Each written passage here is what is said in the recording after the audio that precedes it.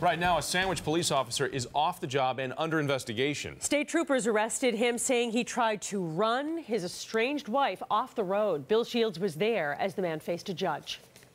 Hey, you let the people of Sandwich down, sir. Anything to say? 46-year-old Mike Hoadley. He's a veteran Sandwich police officer. But now he's facing charges of assault and battery with intent to murder. His target?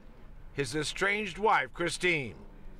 Today, she asked Judge Jim O'Neill to issue a restraining order against her husband. The judge agreed. In the meantime, the court issued the order.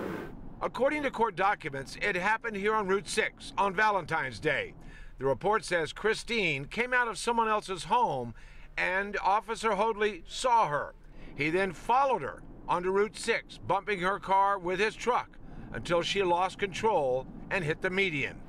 She wasn't hurt, and none of the couple's 3 children were involved. According to Christine Hoadley, this was not the first such violent incident. She told the arresting officers that in the past, her husband had choked her and also thrown her to the ground. But now it's escalated from domestic violence to attempted murder. In Sandwich, I'm Bill Shields, WBZ News. Now, in 2010, Officer Hoadley was suspended for several weeks. His truck hit a light pole and he left the scene. He was off duty at the time.